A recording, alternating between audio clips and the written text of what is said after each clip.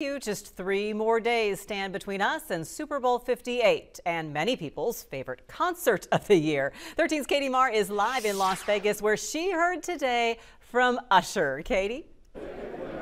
Hey guys, well, I'm currently on the red carpet at the NFL Honors. You can kind of see it's a lot busier now than it was when I was with you back live at 5.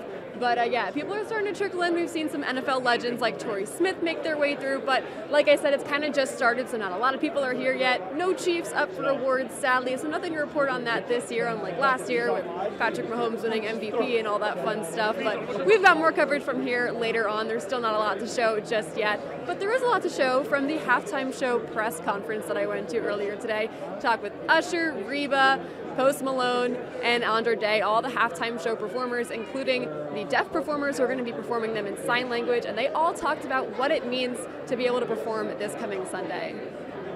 It's just really a testament of dedication. I don't have this moment by myself.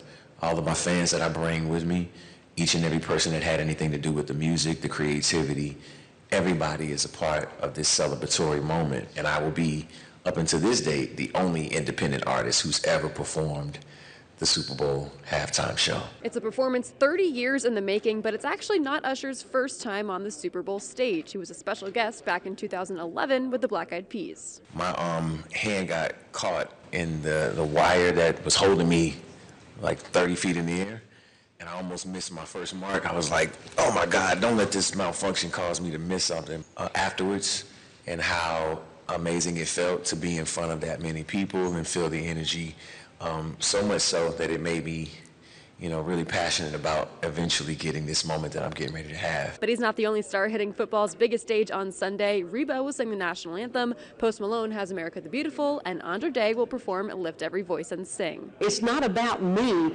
walking out on, I'm the representation of this song, and I'm just honored to get to sing it. It's a good one. I've been doing it for 50 years, and I'm really proud to get to sing it.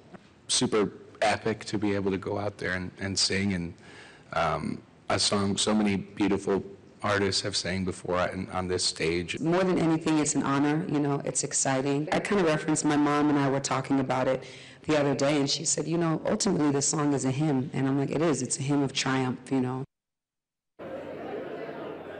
And to everyone's disappointment, mine included, Usher did not reveal who his surprise guests are. So still going to have to wait to find out until Sunday to hear about that. But got a lot more from you throughout the night. That'll do it for me now. Vince will be back later in sports with more coverage from here in Vegas. Back to you guys in the studio. All right, Katie, good job.